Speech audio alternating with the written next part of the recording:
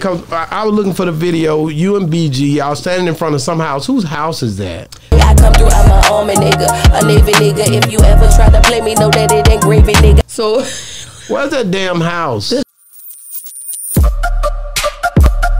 Yeah, we on Boss Talk 101. Yeah, we gonna talk. Let me ask you about this song, man. Y'all got out. You and BG just did a hell of a movement when it come down to, you know, y'all went crazy. Like, is the video out yet? It just came out Friday. Cause I was just saying, man. Cause I was looking for the video. You and BG, y'all standing in front of some house. Whose house is that? I come through, I'm a army nigga, a Navy nigga. If you ever try to play me, know that it ain't gravy, nigga. So, where's that damn house? This is a funny story. So BG was in jail with the people's son. They had a family reunion. So BG brings the whole video set to the people family reunion. Shout out to the Richardson family. They food was so fire and they showed love. Like, we brings a whole video shoot to these people family reunion. And they fed all y'all. I come through, I'm a army nigga, a Navy nigga. If you ever try to play me, know that it ain't gravy, nigga. They fed everybody. And so y'all kicked it at the house and everything. That was our people, the Richardsons. Wow. So let me ask you this: when y'all did this song together, and shout out to BG. Let me just say this: you didn't check in when you came to Dallas. Boss Talk 101 is here. I got Peaches in the building, so you already gonna be spotlighted on the show. So it don't matter if you pull up or not.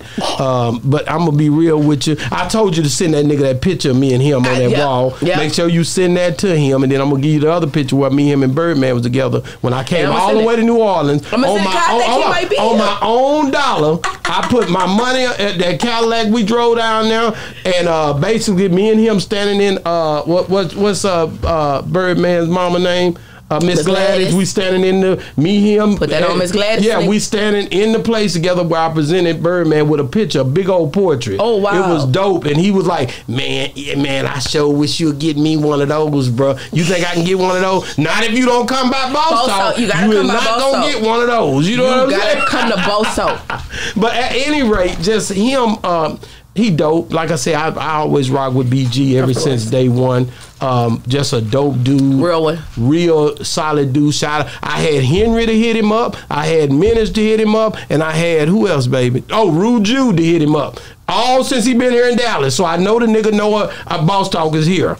I gotta give him that. I'm gonna give him that hell of a shout out. That there hurt. Boy, listen, that'll spank you right there. You know what I'm saying? But anyway, you know. You went through all of them, you didn't go to the real one. Oh, yeah, that's all right. If you'd have came to me, I'd have solidified. You know what? You'd have made it happen. See what I'm saying? And he always want to go to the mother niggas. Shout out to little Soulja Slim for trying to put these boulders up, talking about he can make it happen. I should have came straight to you. When y'all needed to spy who you came. When y'all came to New Orleans, I had to come with you. That's right. If you want to go to the mother niggas.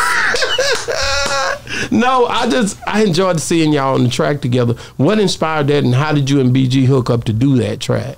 So I want to go all the way back to the recording of it and everything. Don't try to leave out I ain't gonna leave nothing out because this is such an interesting story. So we only had talked to him when he first came out, like on FaceTime. Okay. We only had talked to him, but he was keep on saying, "Send me a track, send me a track, send me a track." So we finally got to see him when he came to the concert that Menace threw in New Orleans. That was the first Welcome Home BG concert in New Orleans. We finally got to see him. Yeah. So he like, when you gonna send me a song? When you gonna send me a song? When you gonna send me? I'm like, at this time, I'm going through it. I don't really want to do music no more. I'm not having fun with the shit no more. I'm like, okay, whatever. So I'm in my studio, and I get this beat from Petrowski. Shout out to Petrowski. Shout out to Petrowski. So I get this beat. I'm like, man, I'm listening. I'm like, I like this beat. And I'm like, you know, we come in like an almond nigga. And I think about him because, you know, that's his shit. And I'm like, man, this shit sounds so good. Let me send it to Jizzle. So I hop on it. It's like, gotta be like 1 o'clock in the morning. I gotta go to work at like 8 o'clock in the morning. I'm on the road. Actually, I'm in my car and I'm smoking and I'm on the way to work and I make the first verse of it. And once I made the first verse of it and I sent it to him, and when he sent it back, it just was like, what the fuck? Wow, he went off on it. I would say this is one of his best verses since he's home. Money making is my thing, nigga. Been got rich. Way back in 96. 6, nigga been had sticks. Had money was on me. Wow, and it's your song. It's my song. Isn't that crazy? That's hard, nigga. That's hard. We don't do no pocket watching. We get slow when we spin it. It's that ball of black. We sip slow on that Henny. That's hard, man. Like, it's my song. It's like, it's so crazy because it's one everybody's you like. You deserve it though, baby. I'm excited. You deserve it. I feel like I've put so much energy into just trying to bring my brother back to the main light and just put his name in the streets. Like, I worked hard. Like, just going to the street, connecting with people like Monica so they could put him on them strings at them concerts. Connecting with them people and just trying to stay with the fans and give them what they want. They wanted, the streets made me back on streaming. I put it back on now. They wanted, they wanted the albums back online. I went and got it and put it back on. Did this revive your love for the music? It did. It did, because for me, I was always really standoffish. I'd become really like standoffish at that point because I just felt like you couldn't trust anybody. But when it came to doing things for my brother, it makes it a lot easier because I'm meeting people and I'm networking. And I think for me, that's the best part of it. Like, I love music all around, like the back doors of it, the insides of it, the outsides of it. I just love it.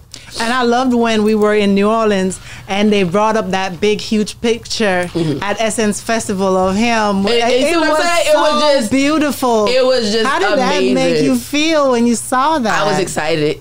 I get excited because, like I said, it's been a lot of work. I just never wanted people to forget about my brother because I felt like, I like to call him a martyr of rap because I felt like he died for what he believed when it came to music and what he wanted to put in music. I don't know no other career that my brother has had outside of rap. He ain't never had no job, no none of that. He just, music has always been his love. So when I feel like if you see that in your family, you don't let people misuse your family. You don't let people abuse their gifts, their talents. You don't let people take from y'all for their family, and that's your people dreams. You don't do that. I love the way how it still makes you feel so teary-eyed too. Yeah, because I love my brother. That's my brother.